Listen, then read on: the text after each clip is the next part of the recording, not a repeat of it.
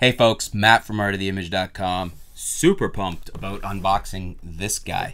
This is the Tamron, I think this is a pretty new lens, the Tamron SP 85mm f1.8 DI VC USD. Now I got this in the Canon mount because I have the 70D now, so we're going to be shooting this on the 70D. And maybe another Canon body if I get another 80D in or whatnot. But this is on loan from B&H. Thank you very much, B&H. I'll put the link below. You can check that out. You know, the best price at B&H, the user reviews, Q&A, etc., etc. But I'm really excited. Well, first of all, I'm excited to get it out of the box. I'm really excited to try this out. I love the 85mm.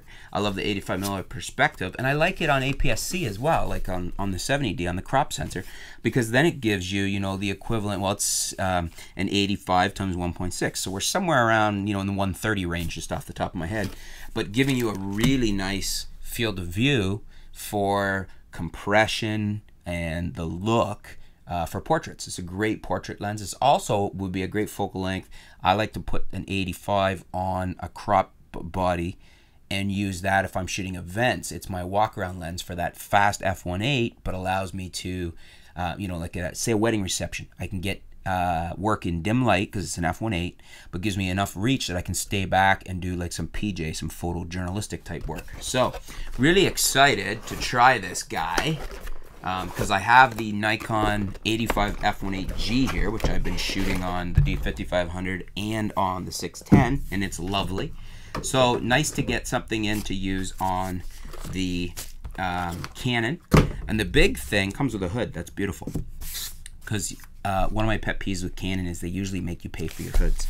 So, I mean, here's the hood right here, included in the purchase of nice little baggies too. That's some of the nicest tactile feeling little lens baggies I've felt. Kudos, Tamron. Nice looking lens hood. So nice deep lens hood, but what you'd expect, I guess, for an 85. But nice that they included it, and it's well built. It's not a flimsy plastic one. Like, it's pretty solid. Okay, so let's get the grand prize out. So we've got a desiccant pack or whatever in there to make sure that no moisture gets into the packaging. Another one of those nice baggies, and ooh, nice looking lens, nice feel to it. Metal body, very smooth feel on the focus ring. Nice solid lens caps too.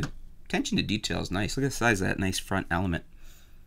This is probably the nicest built Tamron lens that I have played with in a while. I really am impressed with. Okay, where's our in? There we go. So that's it with the hood on. So it's that long. Pretty big back element too. That's because we're at a f1.8 lens. Now also, this is a VC, so this is vibration control. So that's their image stabilization, the equivalent of Canon IS as far as terminology goes.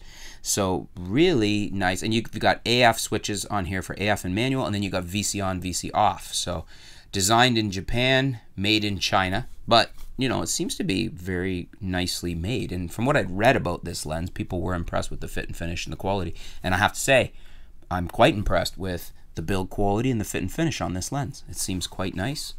Seems nicely made. Got a nice fit on the hood, and seems to be a nice lens. Looking forward to getting this onto the 70D, shooting it, and seeing how we do.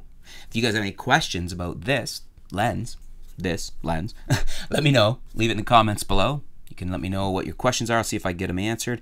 I'll get you some samples up from this, both in video and photos. If you guys have experience with this lens, let me know. Leave it in the comments below. Let's hear your feedback. I'd appreciate that as well. So yeah, the new Tamron SP 85mm f1.8 DI VC USD.